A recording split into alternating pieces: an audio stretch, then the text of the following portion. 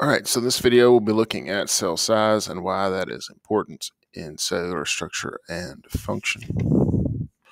So, living system have trillions of different cells. All the cells are really, really small, but there are differing sizes of cells. This picture kind of shows you that. It shows you that some cells are really small, some cells are a lot bigger. And the bottom is a kind of a logarithmic scale too, so it kind of can trick you if you're not familiar with that. But you can see, some are very big as far as relatively able to see them, like a frog egg, whereas we have some things that are very small, like animal and plant cells in general, and then the things that are inside them are very small, like mitochondria and so forth. As cells get bigger, moving materials in and out of that cell becomes more and more difficult. I mean, if you can just think of a large room, if you have a really large room and you're trying to put things in the middle of the room, the size of that room really dictates how difficult it is to move things in and out of that room, especially if you have to go all the way to the middle. You'd rather have lots of smaller rooms as opposed to one giant room. And so cells get around this problem by dividing, by staying small. And the way that we will talk about that in this class is we will say that cells need a sufficient surface area to volume ratio in order to move those materials, because volume increases at a much greater rate than surface area does. Surface area, there's various equations depending on the type of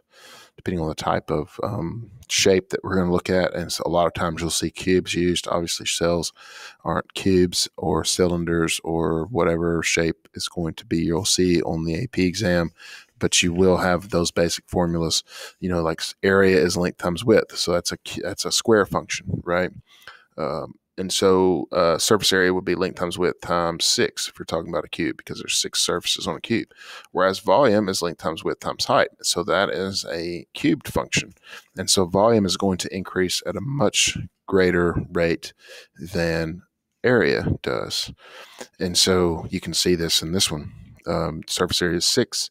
Volume, because it's 1 times 1 times 6, volume is 1 times 1 times 1. So the surface area to volume ratio is 6 to 1, really big ratio. Multiply area times 5, right? The sides times 5, 5 times 5, 25 times 6, 150. But notice what happens to the volume. This is a factor of what, 25 difference here. And here is a factor of 125. It increased significantly more as the surface area increased, the volume increases significantly more, thus lowering the surface area to volume ratio. Cells want to maintain a high surface area to volume ratio. The higher the surface area to volume ratio, the more efficient the cell is. You can see here, I mean, just imagine these two pieces were blocks of ice. Which one of these is going to cool your drink down quicker? This giant block or these individual blocks? The individual blocks will, because there's more water in contact with the ice than there is here. And so if you can imagine those being individual cells that are trying to move materials in and out of the cell, those cells are going to be much more efficient doing so because they're smaller and they have more contact with the outside world. So there are certain modifications that have been made to create this surface area to volume ratio, not only at the cellular level, but also at more of a macroscopic level. Here you see plants produce something called root hairs. These increase the surface area, allow water and nutrients to flow in and out of the plant much more efficiently than they would have if this area of this plant was just simply smooth. Our own bodies have these modifications as well. In our bodies, we have the small intestines. Small intestines is about 12 to 20 feet of tubing, and so which is pretty impressive by itself. But inside that tubing is little folds, and you can see here in that pipe, there's those folds. Well, and if you look closer, these folds provide more surface area, and then if you look closer, those folds have tiny little folds on them as well. And if you look really close, these tiny little folds have tiny little folds, folds upon folds upon folds. And so this creates a whole lot of surface area for the primary function of the small intestines, which is nutrient absorption. We were able to absorb a lot more nutrients because we have a lot more surface area to volume ratio than we did if this was just simply a smooth pipe in our guts. This also is significant in heat exchange. A large organism is going to produce a lot more heat than a small organism, just simply by virtue of its volume. Every one of the cells inside that large organism have mitochondria. Every one of those mitochondria are producing heat, and the same in the mouse. And so the way that larger organisms get around this is by producing surface area. So this elephant has large ears.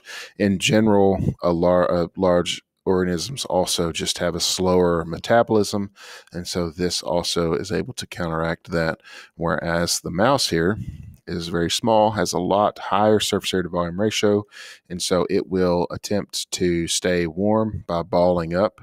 This balling up creates a lower surface area to volume ratio, thus conserving heat, and mice tend to have a higher metabolism, and so this also increases their heat production, thus allowing them to stay warm.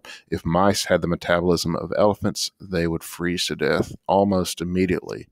And if elephants had the metabolism of mice, they would explode.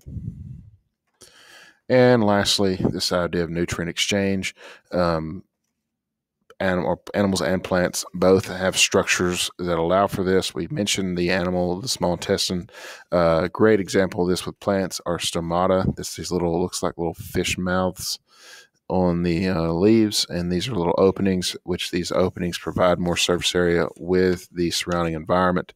It allows CO2 to come in for photosynthesis, allows H2O and O2 to leave the cell, which the H2O leaving the cell pulls water up from the roots and allows water to flow completely through the plant using capillary action. And so the surface area to volume ratio, even on a macroscopic level, is very important for things like nutrient exchange and heat regulation.